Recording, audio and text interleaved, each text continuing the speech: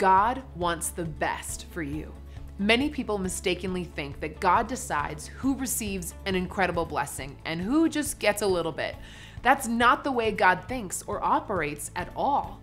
Today's verse, regardless of the translation you read, says that Jesus came to give his believers life.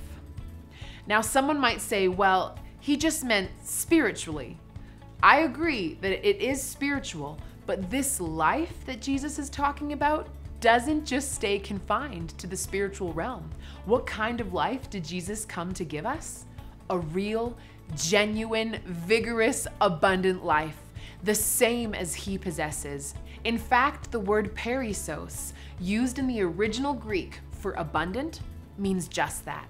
Over and above, more than is necessary, actually extraordinary.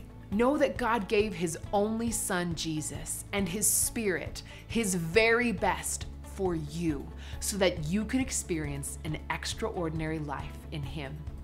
God's plans for you are nothing short of incredible.